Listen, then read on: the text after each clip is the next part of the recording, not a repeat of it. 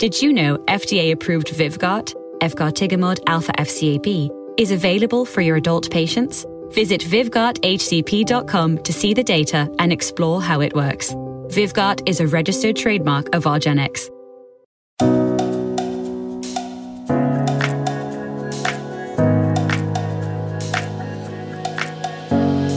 This is Jose Merino, Editor-in-Chief of the Neurology family of journals. The Neurology podcast provides practical information to neurologists and other clinicians to help them provide better care for their patients. Thanks for listening and have a great week.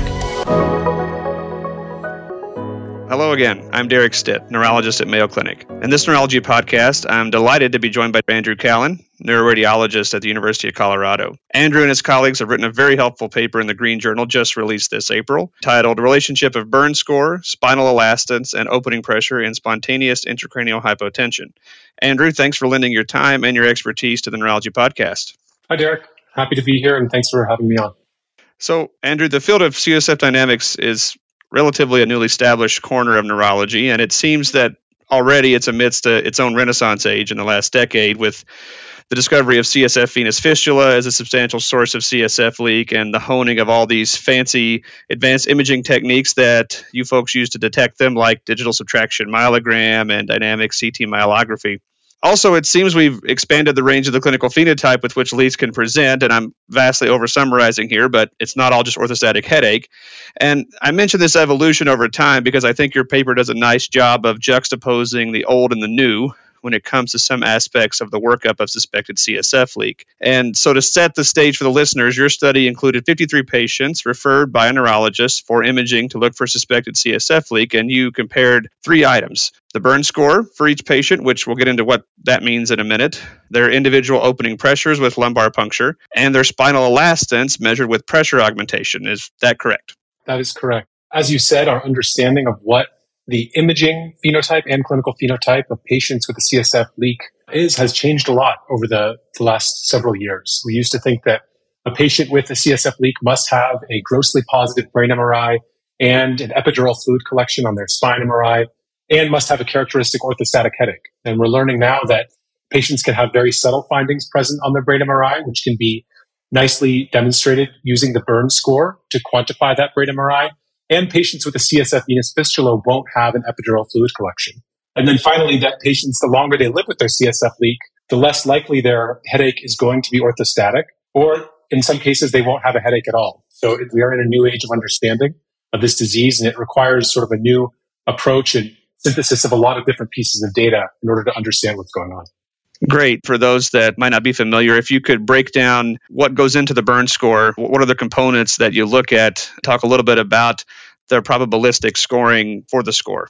This is a probabilistic scoring system that was developed by the group out in Bern, Switzerland, initially looking at the likelihood of discovering a type 1 or type 2 CSF leak, meaning a dural defect or ruptured meningeal diverticulum or nerve root sleeve, based on findings in the brain MRI. It's a combination of quantitative measurements related to the mammato-pontine interval, the pre-pontine interval, and the suprasellar interval. There's certain degrees of narrowing. The suprasellar interval should be greater than 4 millimeters. The pre-pontine interval should be greater than 5 millimeters, and the mammato-pontine interval greater than 6.5 millimeters. A narrowing of any of those intervals receives point values, 2 for suprasellar narrowing and 1 for pre-pontine and mammato-pontine narrowing. And then there's also some qualitative observations, the presence of pachymeningeal enhancement, perhaps the most recognizable feature of intracranial hypovolemia, that diffuse smooth circumferential enhancement, and venous engorgement. Both of those receive 2 points. And then the presence of a subdural fluid collection receives 1 point.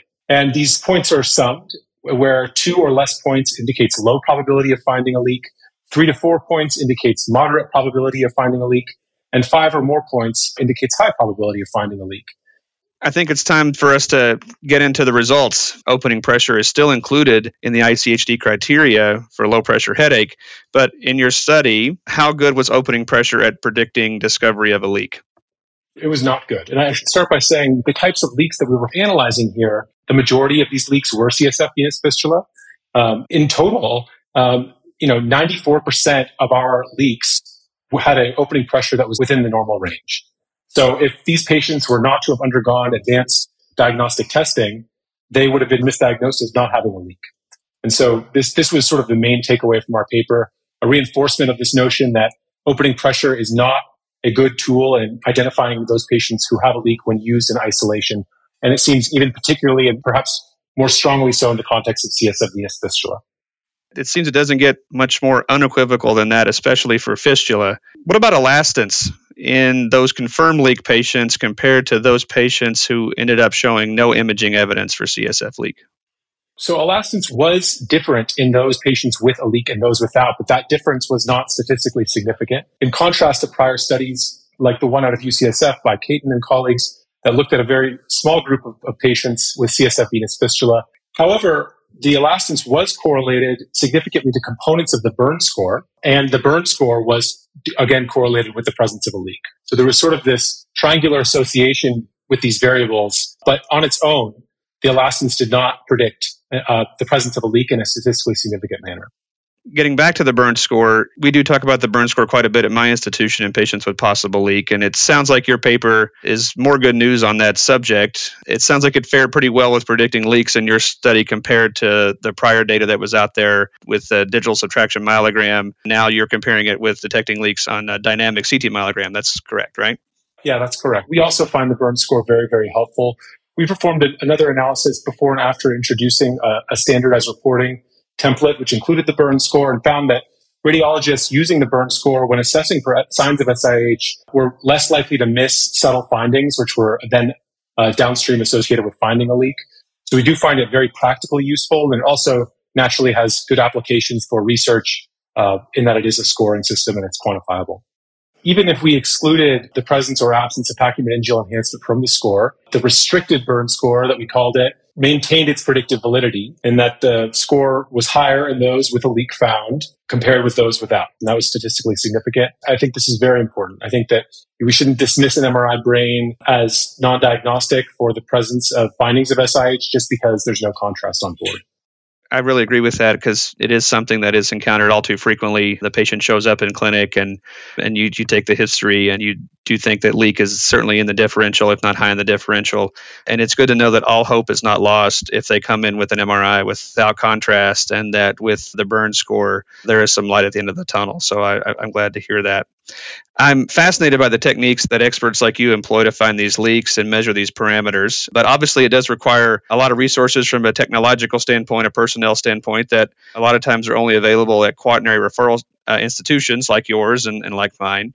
So I inevitably think about the brilliant and hardworking neurologists, who are everywhere else, who come across a patient who they think might have a leak. For those folks, could you maybe give us 2 or 3 pearls or pitfalls regarding the first few steps to undertake for a patient's workup that your paper backs up? Yeah, I think that for neurologists working in the community with a patient in whom they suspect intracranial hypotension, obtaining neuroimaging is a good first step, but they should not be dissuaded from pursuing the diagnosis further if that imaging results as negative. The patient may truly have a quote-unquote normal MRI of the brain and have a CSF leak or venous fistula. We know that somewhere around a fifth of those patients exist. And if the radiologist reading that study was not familiar with the Bern score, for example, they may not have been keyed into some nuanced features. But that's number one.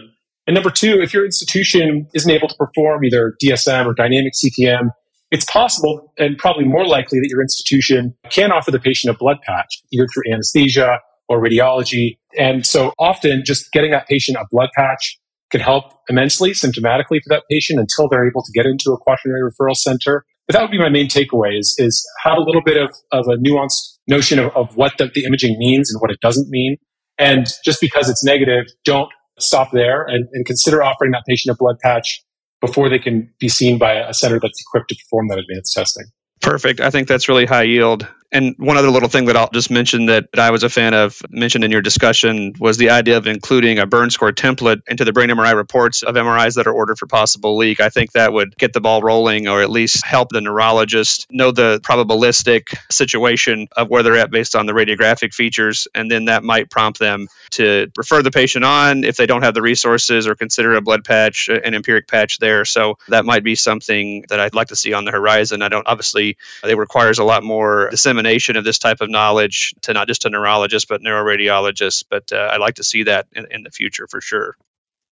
I agree. And I think that in addition to facilitating improved care for the patients. I think that the radiologists like it too. I mean, it's nice to sort of be able to convey a probability, an evidence-based probability, rather than just a sort of gestalt based on what you may or may not see, and kind of puts the onus on the measurements rather than on the radiologist. It's also nice because it frames the impression in the context of a probability and won't inappropriately dismiss a patient from further workup, even in the context of a low probability, if the clinical suspicion is strong enough. So I think it's very important for our patients and should be hopefully a part of standardized radiology reporting in this context in the future.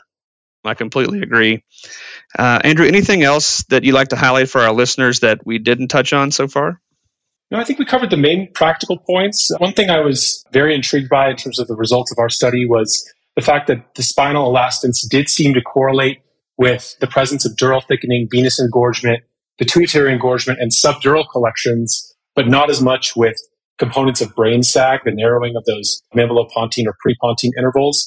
I find that very conceptually interesting. Where some people have hypothesized that the findings on brain MRI relate to both the Monroe-Kelly doctrine, the sort of engorgement of venous structures related to the CSF loss, and then also by this sort of loss of buoyancy component. And it seems like at least the elastance variable appears to correlate with those Monroe-Kelly variables a little bit more than that buoyancy component. And I find that very interesting from a pathophysiologic perspective.